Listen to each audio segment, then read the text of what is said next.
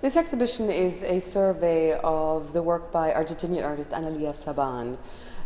The work asks very specific questions like what is a painting, a photograph, a sculpture, or a drawing? What are the material, the conceptual, and the social conditions that inform a medium?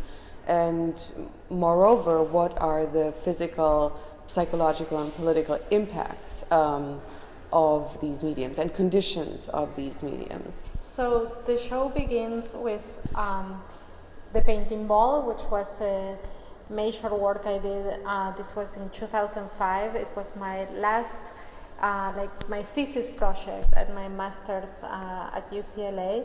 And mainly in that case, I was really looking at painting and all my painters friends around me in school, and then this was the inspiration. I was like, why are they painting? What is painting? Why are they painting on canvas? Why are they painting on panel and so on? What is a canvas? Why do we do this? I mean, as people, I mean, why do we paint? And why does a painting become so important in the world and we keep looking at them?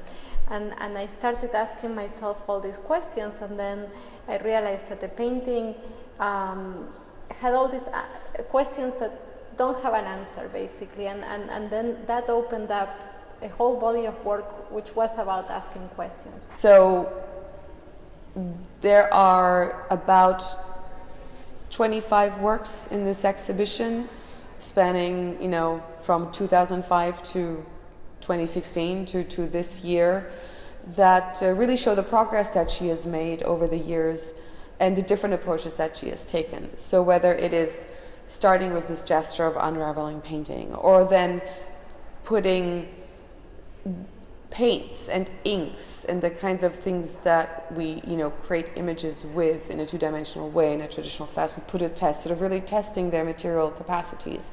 To what extent can they be pushed to the point where they become something other than themselves, or where they transform into, where they take on a different character that is outside of their materiality. So you will see work in this exhibition like striped towel or fitted bedsheet, where she cast acrylic into these viscerally affecting replicas of household objects like a towel or a bedsheet, to see to what extent paint can be paint but also become something else that still reads like a painting because it attached to canvas, and yet it's this object. So she's constantly negotiating this fine line between material and object, and between when a material like paint become an object and where that reading begins and ends. And there are many other examples where she uses or mines, a photograph or other objects like a sink, and scrapes off the emulsion of the photograph or scrapes off the porcelain that covers the sink,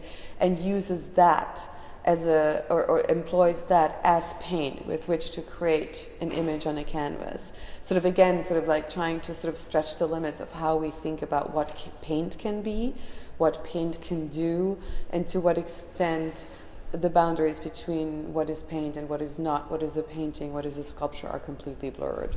Maybe a message for, especially in a university environment, is really to not take anything for granted. No materials that are available in the art store should be taken for granted, and to really explore the possibilities, because once you go to a deeper level and you start from scratch, you can have so much more control on things, and there are no rules. If you want to paint on canvas, paint on canvas. If you want to paint on glass, paint on glass. If you want to paint on, I don't know, like on a tire from a car or whatever, it's just paint.